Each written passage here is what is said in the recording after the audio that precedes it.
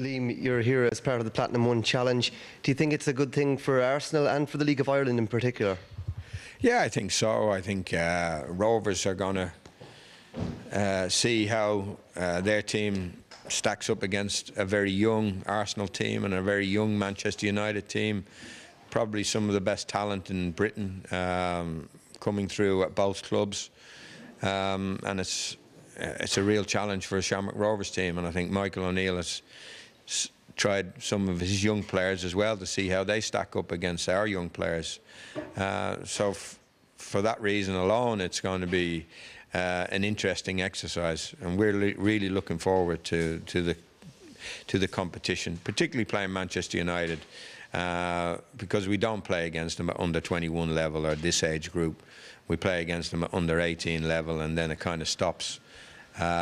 So for that reason, and then also for the reason that Arsenal are coming back to Dublin after a long time. Okay, it's not our first team, but it's a very good team, and I hope the Arsenal supporters turn out and give us a hand to winning the competition.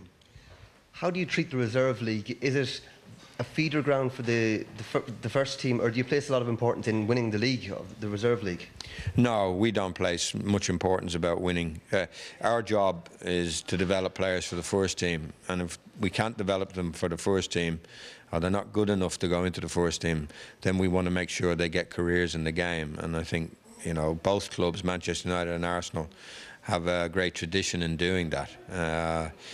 So the Reserve League, winning it means nothing at all. But if you're going to get good results, consistently good results, means that you've got good players. So I suppose you want to be challenging to win it, but actually the winning of it means nothing. We'd rather produce a player than win a league.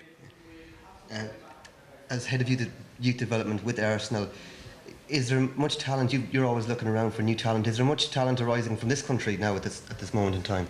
I think there's quite a lot of talent, yeah. I was only this morning I was out watching the Irish under-16 team playing against Manchester City, and I thought they had at least half a dozen very, very interesting players, and players that, from the experience I have, will undoubtedly go on and be footballers. Now, we'll have to wait and see whether they're going to be able to represent Ireland at international level, but I would hazard a guess that 3 or 4 of them are going to be good enough, you know, when they're 19, 20, to be involved with the Irish team.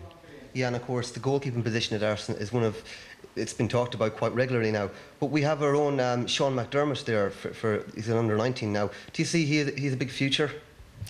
Sean has another 2 years with us, and he's only 17 now, so he has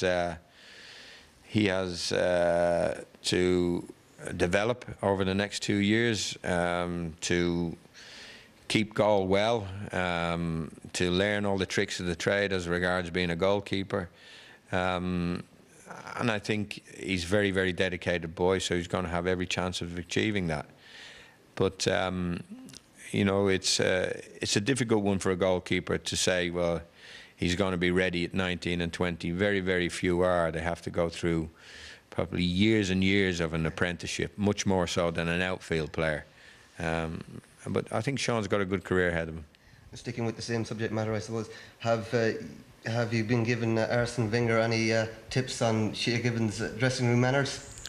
No, I haven't. No, I haven't been asked, and I don't have any inside knowledge of what's going on as regards recruitment, whether we're going to go for a goalkeeper or are we going to stick with what we've got. So you can't give me a scoop? I'm afraid not, no. Thanks very much. Okay. Cheers.